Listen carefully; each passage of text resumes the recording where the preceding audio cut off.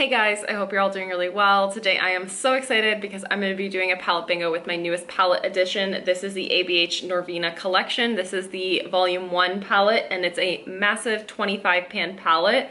So I bought this online and I honestly did not expect it to be this large, like at all. But I'm really impressed by it. I am so excited to delve into this palette. I have not yet worn any of these shades on my eyes. I swatched a handful of the colors last night just because I was just way too excited when this came in the mail.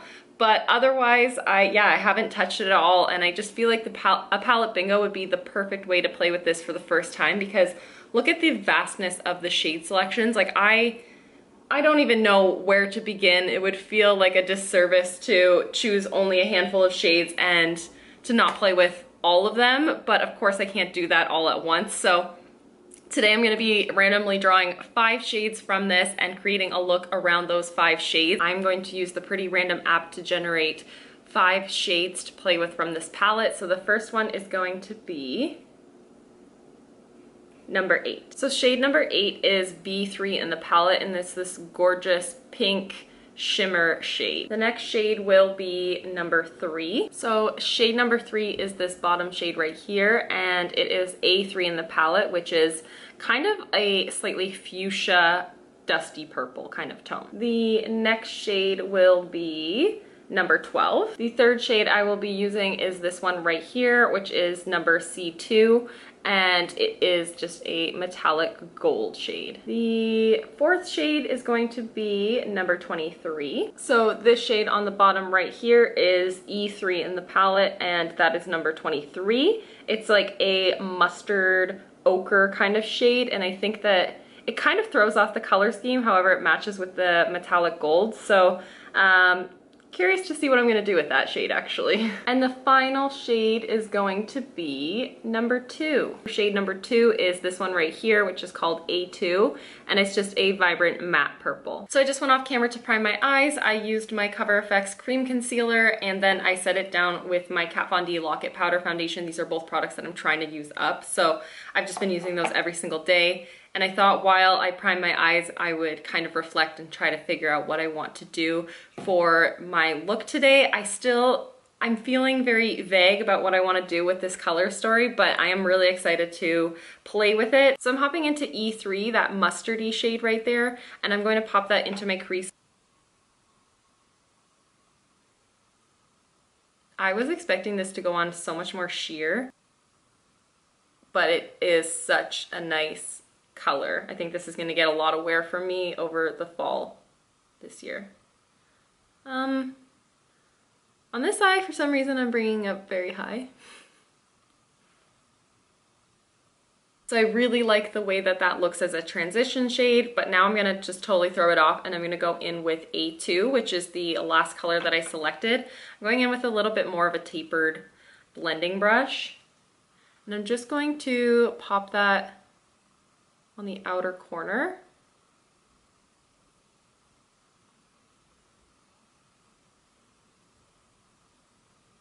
So I've just been slowly packing that second shade onto the outer portion, like onto the outer corner, not really bringing it up into the crease, but also struggling with trying to make this symmetrical because my eyes are nowhere near symmetrical. But yeah, I've just been packing that on there, and I want to do a halo eye with these colors, so I am going to use the exact same shade and pack it onto the inner portion. But my eyes don't tend to do well with a halo eye kind of look, but I'm gonna try it anyway. So let's find a very precise brush. I'm gonna use this little accent brush from Real Techniques, I believe it's called Accent, yes. And again, I'm just gonna go into A2, which is that purple shade, and I'm just gonna pack that into this inner portion of my lid.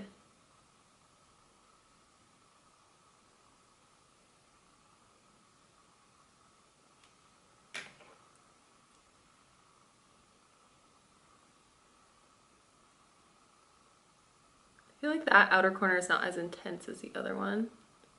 Just gonna pack that on. So it definitely is like starting to close off my eyes a little bit. Also, why is this eye just so lazy? There's nothing happening there. Okay, I'm gonna try to pull that up a bit. Is that better? I don't know. So now that I have color on both the outer portion and on the inner portion, I'm gonna go in to create the halo. And I think I'm gonna use this actually for the halo. So I'm gonna use the golden shade, which is C2. And I'm just gonna go in with my ring finger and just pack that into the center of the lid. Oh my God. It looks a lot more flaky applied with my finger than it did in the swatch that I did with my finger.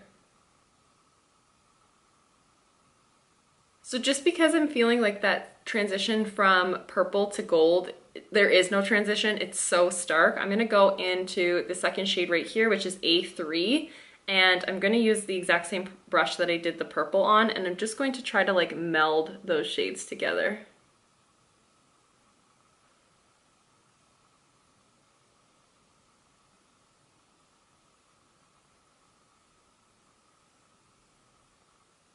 I just decided to go in and clean up the fallout, and when I was doing that I realized how the shadow was really staying too far down for my eye shape. I really needed to bring it up to kind of round out my eyes a little bit more. So I just went in and I just pulled that shadow up higher, but now that I have it higher on this side, I feel like this inner portion of the crease needs to go higher, but I don't want to bring the purple in there because again, that will just close off my eyes again. So what I'm gonna do is use a very small tapered brush and go in with the mustard actually.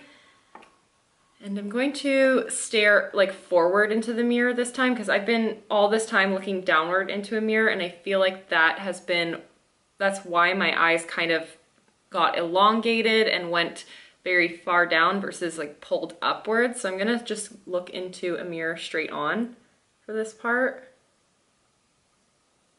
So of course I've been like touching my eyes and playing with all of the shadows, so using a lot of brushes and all that kind of stuff. So I do feel like the gold is kind of fading away a little bit. It seems to have just dissipated. So I'm gonna use my e.l.f. glitter glue and I'm going to try to intensify that. So I'm just using the tiniest little bit on my finger, and I'm just gonna put that onto the central portion of my lid. And then with my middle finger instead, I'm just going to tap on top of that and just re-intensify that. Oh my gosh, it makes it look so much more like foiled. You see that? Holy heck. That's insane. So I'm gonna go off camera and do my base and brows and kind of see from there how I want to tackle the remainder of this look. The only other shade that I haven't yet used is the metallic pinky shade, which is B3. But other than that, I've used every shade so far, and I don't know how I feel about it yet. So once I have my base on, I might feel a lot more confident about it, so I'll be right back with that all completed. So my base is pretty much done, minus all of this extra bake that I have underneath of my eyes, because I really want to catch any fallout or any potential fallout while I finish up the lid as well as the lower lash line. So we're gonna move quickly because I'm nervous I'm going to actually like completely dry out my under eyes. So I'm gonna go in, I still don't know how I'm gonna incorporate B3 into this. I think what I wanna do is I just want to meld it on the edges of the gold. So you know what? We're just gonna do that. I'm gonna use the same little accent brush that I used for the inner corner. And I'm gonna go in with B3, which was that like metallic pinky shade. And then I am actually just going to spray it with my Smashbox primer water. I do this very, very frequently, especially to prevent fallout, but I'm just going to pop it right on the edges of that gold. And really meld it into the purple so it doesn't look so harsh. Every time I look at it, I'm like, wow, it just looks so abrupt. I'm just using the brush that had the purple on it. I'm not actually picking up any additional product, and I just want to add that into the crease because when I did my brows, I kind of cleaned up the edges around them, and I think I made the crease look a little less blended.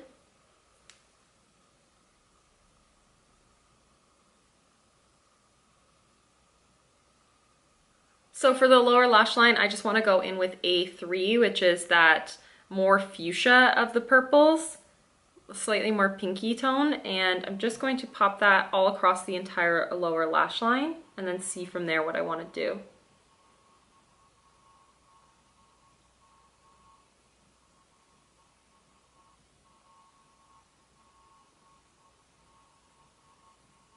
I think what I'm going to do with the lower lash line is then just go into the other purple and just use that on the outer corner. I'm going to dust off this bake because this is stressing me out.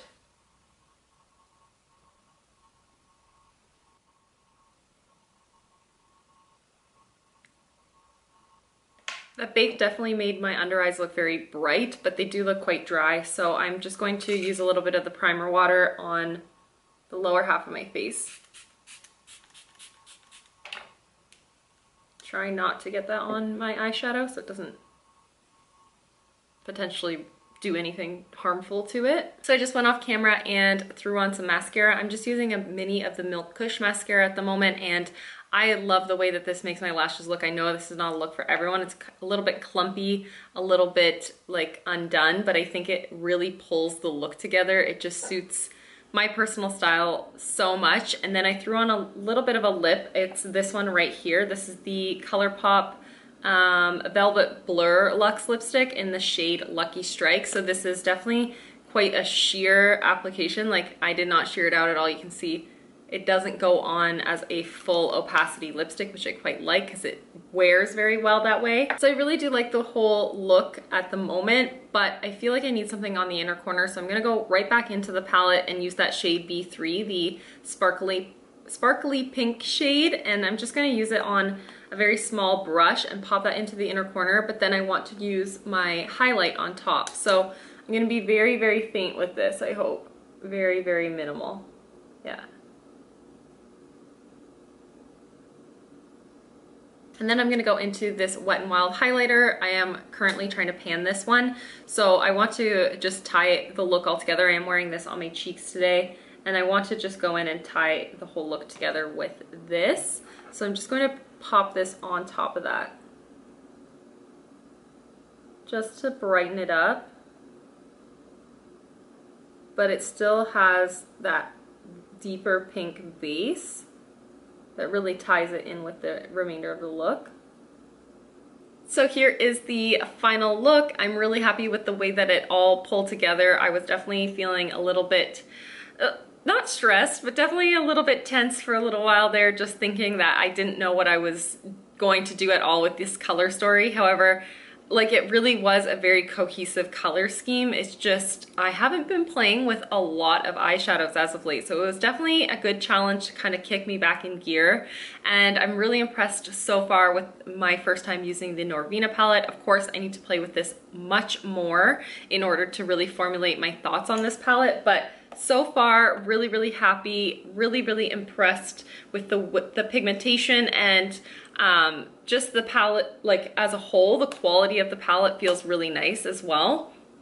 And I did notice that this palette is fully vegan as well, so that is something that is really nice to note because it's much more inclusive. There's 25 shades in here. They are 1.8 grams of product in each shade as well, so it's just all over. I felt like I couldn't resist this palette because of all of those details, but first impressions, really happy. Cannot wait to play with this palette more. I actually really would like to do another palette bingo with this palette in time, so if you'd like to see something like that, please let me know. But other than that, thank you guys so much for watching and for hanging out with me. I hope that you enjoyed the look that I created, and I'll see you in the next one. Bye guys!